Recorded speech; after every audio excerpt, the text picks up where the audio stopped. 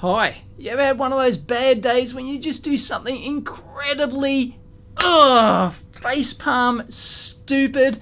Well, yeah, that just happened to me today. I was just checking the calibration of my little µCurrent test jig here. This is the 1 amp one. I've got several of these for different current ranges and things, and this is the production test jig that goes along and, you know, bang, bang, bang, bang. You put it in and check the µCurrents in production. I sent these to my assembly house. I don't do them here, so they're the ones who operate this, and I've got a precision current source that I've built, and yeah, if you want to, I don't know, have I shown inside this before? It's not pretty. There you go.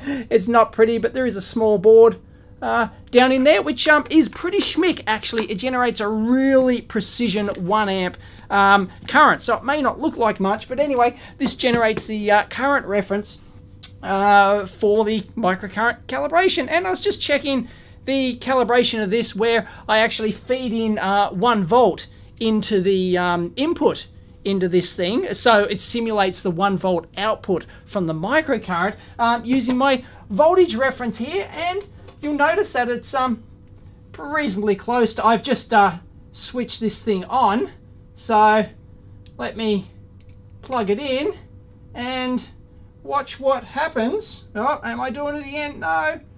Look, it's dropped down. There you go. Why is it dropped down from the nominal 1 volt? Well, obviously the output of this voltage reference is being loaded. Why? Because I did something incredibly dumb. I hooked it up and I had my voltage reference set to 10 volts. Oh! And this thing is powered from, as you can see, 2 coin cell batteries. So there's like a maximum of a 6 volt range on, a 6 volt power supply on this thing. In fact, it's dropped a little bit down below that on the rail itself. And of course, if you feed 10 volts into the input, in this case, the input terminals here are connected directly to an op-amp on here, and if you feed 10 volts in, when you got a 6 volt rail, and well, yeah, something's loading it down. So I think I've killed my input op-amp here, and that's, you know, my dumb. I didn't ruggedize this thing like I would have normally did. I did a real hurry, and I didn't put any input series protection resistors or anything, any input protection at all, any sort of clamping, because it wasn't going to be ever used in a scenario where that was likely to be a problem, except when it gets back in my hands and I completely screw my own little design by not checking before I plug the damn voltage reference in. Oh, unbelievable. So yeah, I think there's something seriously wrong with that chip, and it's loading down my reference. Let's go measure it. And by the way, if you haven't seen this, it's just got a power LED in here and an in-spec LED, and that's basically it. It tells the production operator go, no go, whether or not a µCurrent passes the test. And well, this is the voltage input here, which takes the output from the µCurrent, and when you feed in the nominal 1 amps into the µCurrent, this is just a feed through like that. So this just feeds the current straight through like that. So no big deal. Obviously, 60 ohms. There you go. That is why it's loading down my voltage reference. I've definitely well and truly killed it. This is supposed to go just directly to the input of a high precision CMOS op-amp. So it should effectively be, you know, infinite input impedance basically. And nope, it's shorted out. So yeah. Oops.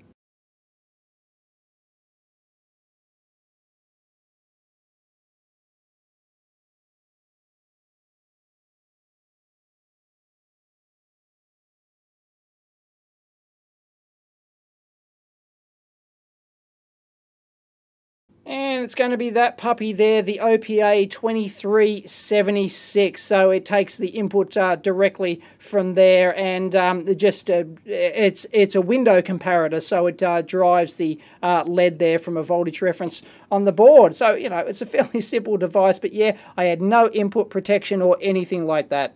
Oh, suck out the chip, and well, I hope I got another one. I usually buy more than what I need. You know, if I was building one of these, I wouldn't just order one Opamp. You know, because I would have got it from DigiKey or maybe, you know, someone like that. I would have ordered at least a couple of spares. Gonski. And a little bit of clean up there. And she'll be right, ready for a new one.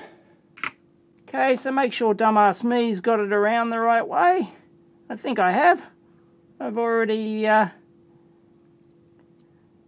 tacked down one corner pin. And in this case, it was unlikely to have taken out anything else on the supply rail. And I checked the voltage reference on here. It seems to be working just fine. And the other op-amp on here, its functionality is just fine. So there's only basically 3 main devices on the rail here. And sure enough, ta-da! I'm not sure if you can see that. But anyway, a green light. It's in spec. And I can now go out of spec and make it jump in and out of spec. And now I can go in and tweak it. It takes actually quite some time to actually check and recalibrate this thing, but there you go, it's fixed. So dumbass me.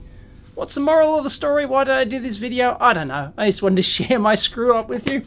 So before you plug stuff in, thou shalt check voltages. Catch you next time.